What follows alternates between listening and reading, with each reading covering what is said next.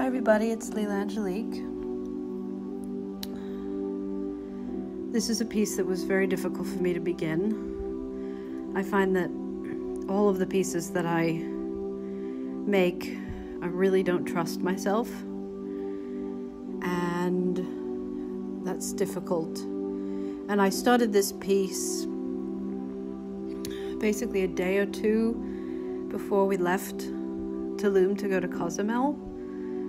And I have learned that it's very important for me to get a sketch going before we move to a new place. It's a way that keeps me working on my artwork continuously. Because if I'm just facing a blank page and we're sitting in a new place, in a new apartment, it can take me a lot longer to get going. Because this fear of the blank page is a major issue for creative people, not having any ideas. So just having something there on the paper was really helpful for me. But it took me a lot of conscious effort, which it always does. Because the thing that I enjoy the most is painting and drawing. The sketching process is usually very painful. Because it requires imagination and, it's just a challenging process. But for those who don't know, I am very much obsessed with drawing, and it keeps me going. There are several reasons. Drawing gives me a sense of control over something, because within the context of life, we really don't have much control over anything. And as you get older, we tend to recognize that the lack of control in life is very big, that there's very little things you can actually do within life to change the outcome of things, with relationships, with the way life goes, financial situations, anything. There's not much you can do in life. And then within any given day, there's only so much you can do as well. And I do tend to get frustrated about that I can't do as much as I want to do. And I do a lot. I do a lot every day. I'm a very disciplined human being. I work very hard every day, and I love doing that. I find that even on my days off, I'm just working all day long, editing videos, drawing, just anything that I can do to stay busy. So drawing helps me get out of my own head, because especially these days when I felt extremely rejected by someone I considered a close friend. If I think too much about that, for example, it can really get me ripped apart. And I think about how little that, basically I can't do anything about it, but I can put marks down on a piece of paper. I can put colors down on a piece of paper and fill it with something beautiful from my imagination. Something that was just a blank piece of paper is then full of a beautiful artistic creation, and I did that. So it shows me that I'm doing something, because I have some kind of measurable act of having created something, and creating is just, it really does keep me alive. If I'm not creating, if I'm not producing something, creating something, I just don't feel alive. And namely when we're in a new place, it's really important for me to just have projects that I'm working on. And working on the vlog, editing videos every day, and drawing. Those things help me just keep my head in a good place. And I can get very lost initially with a drawing. With this one, I was very lost initially and frustrated with myself. And I think that happens every time for every single painting, no matter how good the last one was. And that's always annoying. So I think that's the biggest thing for me, is it just gives me a sense of direction when I draw. It makes me feel alive, and it makes me believe in myself and go, oh, I can do this. This is something I can do. And I can't do much in the world. I can't make as large of an impact as I want to make. I can't influence as many people as I want to influence. I can't sing for as many people as I want to sing for. I can't draw as many things as I would want to draw in a day. But I can do this. I can see this creation come into focus and become alive and real. And that feels really, really, really good to me. So drawing makes me feel happy.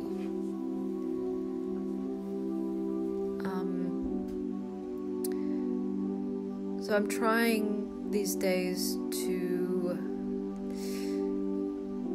make sketches as simple as possible, to leave a lot of space for experimentation with drawing and coloring and painting, which is a challenge because I tend to be very OCD about my sketches. I need them to look just so.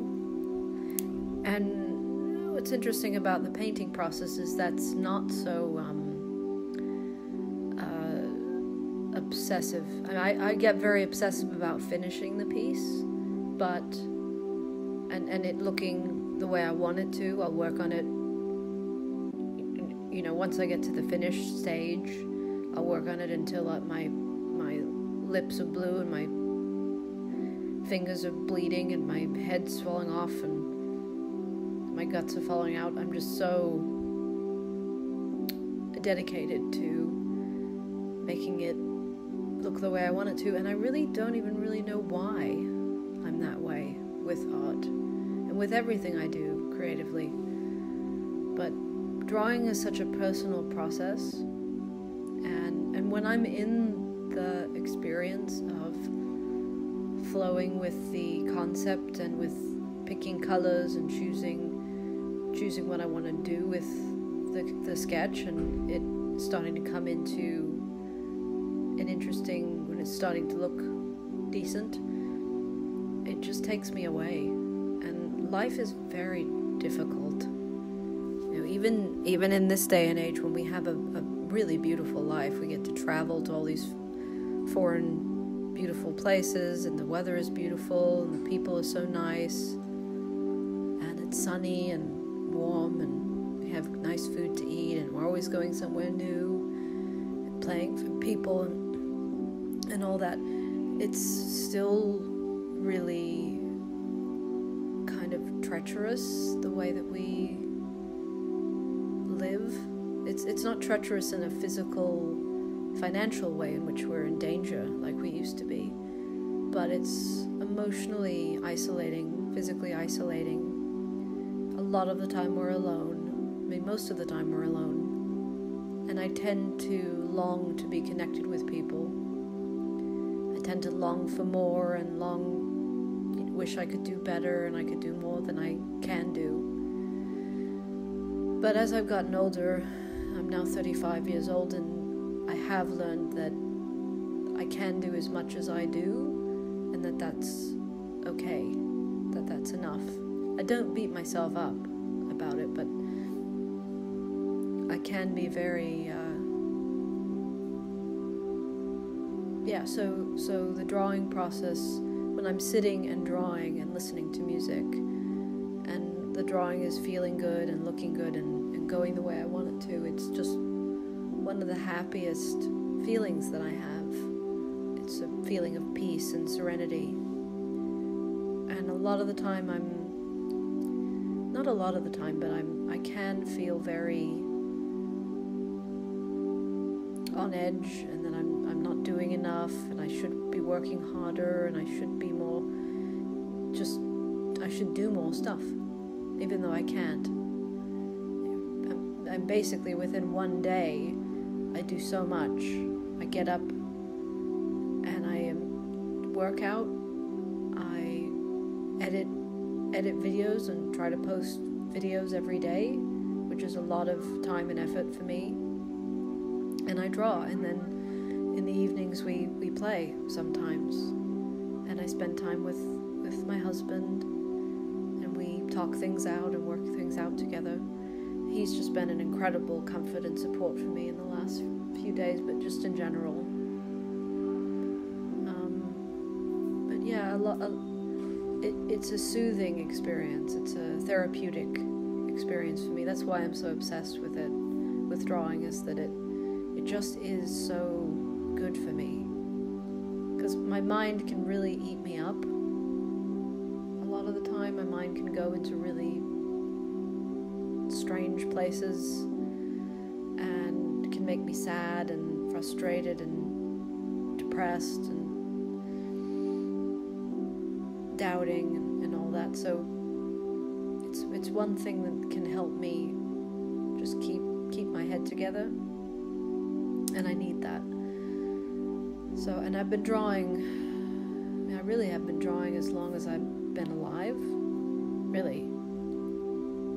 I remember when I was a child and I would be sitting in my grandparents' house, my parents' house, on trips, on cruise ships, on anywhere we were, and I would just be sitting and drawing all the time. And I never saw it as a disciplined thing to do. It's just something that I loved doing, and I still, I give these explanations and reasons, but I still don't really know why. I don't know why I'm so dedicated to it. I don't really even know why I'm dedicated to a lot of the things I'm dedicated to creatively. Because I'm really dedicated to the vlog, for example. I'm really committed to just sharing everything of our life, documenting everything, sharing everything. I think that's really important for me. I think it's important for the world the few people who bother to look at it. I feel like it's good for people to know that we're out in the world doing this thing. And the fact that we live such an unusual life, that I know that I'm talented. I don't have any doubt about that. It's not something that I question. And I don't question that about Thoth. I know that he's a great talent and he deserves to be seen and heard, and I really believe in him, and I believe in his generous, giving spirit, and I'm very protective of that. And for a long time I was really scared to share the drawing process because it's so intimate and it's so personal and it's so vulnerable to share the process of doing it. I even have trouble sharing the end result a lot of the time. I've spent a really long time drawing and never really shared it with anybody. And it's not that I don't believe in myself. It's just, it's such a private experience for me. I'm in my own magical little world when I do it. And I'm in a place that I can be on my own and exploring my own mind and my own imagination. And I really like that. That's an important aspect of my life in regards to the fact that I'm a public performer a lot of the time, and I have been. I remember when we would be in the Angel Tunnel, and the Angel Tunnel in Central Park was a very big space with lots of people going by, and I was sitting there in the middle of the tunnel while I was waiting for Thoth to do his ceremony, and I was thinking, oh wow, the only time that I'm really among the people is when people are staring at me, singing and performing. And otherwise I'm very reclusive, and it's not that I don't love interacting with people, because I do. I love talking to my friends. That's another thing that's very soothing for my mind. But this world is very lonely, and it's gotten more lonely over time because of cell phones and internet and all that. And there's very little impact one can make in the great scheme of things. I do believe, for example, that by documenting this experience and sharing it with you all, that it's me leaving something behind. And whenever I share vlogs or videos or music online, it's me saying, here we are, we exist. And I really would love for the work that we do to be seen. I would really love that. That would make me very happy. But over time, as I've gotten older, I've learned that that's not very likely, because what we do is so unusual. It's not connected to any popular modern thing. It's so alien to people. It's extremely alien and very strange. So it's unlikely that the wider world will notice it and see it and value it, especially. I actually worry sometimes about the work that we do reaching a wider audience and people just not understanding and attacking us or belittling us or bullying us or whatever. Because I spent all of my childhood just being misunderstood and bullied. Because I grew up in a very middle of the country kind of place with people that were very simple-minded, and I really don't know how I survived. Part of the reason I survived was drawing. I spent all my time in school either drawing or listening to operas, you know, and those things just helped get me away from the regular, boring, monotonous world, because art is something that comes from inside of us. It's something that comes from a deeper place, and every time I do it, it's never a chore. It's never something that makes me miserable. It's just getting into the zone takes a bit of time and can be maddening at times, but I love that challenge. I love challenging myself every time, every day, to get something down on the paper. And in a way, drawing is something that's much more fun for me than writing music, for example, because I don't know why. I've never been into composing as much, as obsessed with composing music and writing music as I am with drawing. And I'm sure that's because I have made a living performing in public, being a street performer and entertaining people in public spaces. So whenever I have my time off and I'm at home, I do something else. And most people know me as a singer. You know, most people see me as this angelic vocalist, coloratura soprano, which I am, and I'm very proud of my voice and my technique and my skill with singing and with music. But I'm not just a singer, I'm an artist. I'm a well-rounded creative individual. I do all the arts. I do writing, I do drawing, I do acting, music, dancing, composing, makeup, costuming, everything. Anything that's creative. And everything influences and inspires everything else. I think any creative person would say that when I do a really interesting painting, then that will inspire an interesting makeup look. Everything inspires everything else. And I'm really enjoying drawing traditionally, just on paper.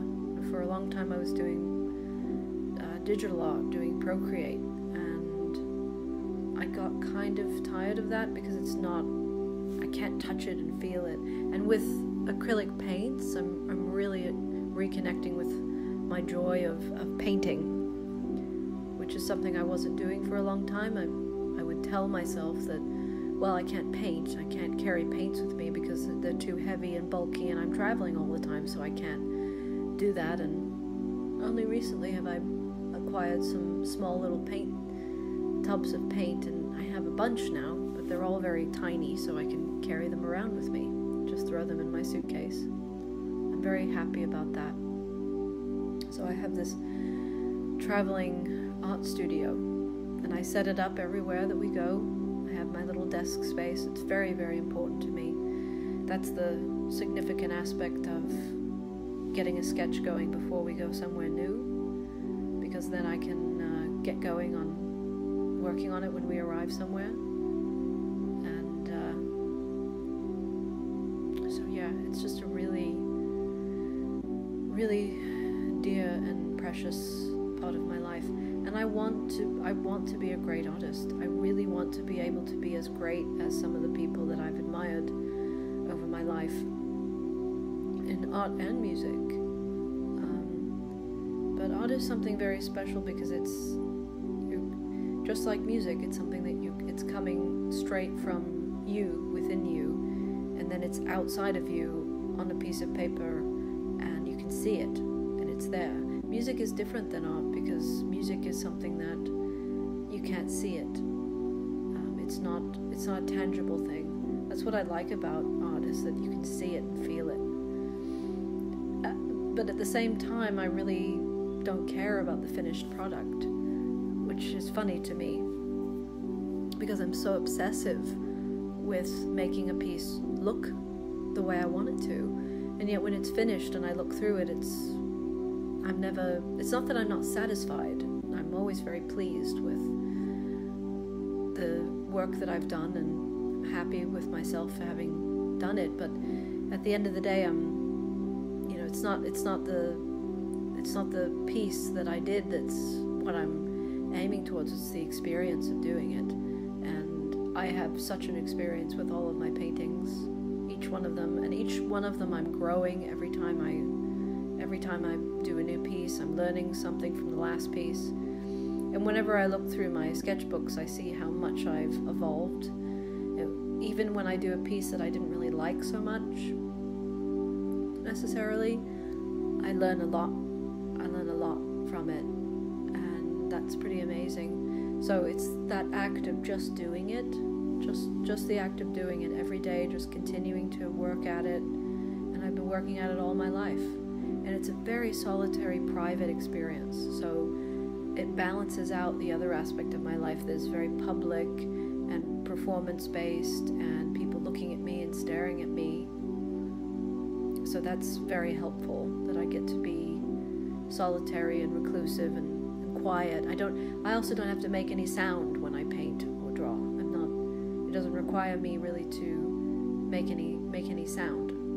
I'm just quietly observing the paper and adding marks and lines and colors and shapes to it until it becomes something that looks like the thing I saw in my head. And I've really learned how to draw from imagination, whatever that means. I really didn't understand what the fuck that meant for a very long time. Like, not at all. What is drawing from imagination? It's having an image in my head that I want to enact on the paper, and then being able to draw it with the technical skills that I've gained. And it is something that I'm learning how to do. It's taken a lot of time. I'd say it's been at least a decade for me to learn how to draw things that are not just right in front of me, and not feel like I have to copy things. That's taken a long, long time. But copying is a good aspect of learning how to draw. So, but now I can use references and all sorts of things, and then I can use my imagination to create something completely original. But being an original creative artist it's a work, and I'm very happy to be sharing my process with you. And I really appreciate all of you who listen and watch, because this is a very precious thing to me. And thank you all for being part of the journey. It means a lot to me. Thank you.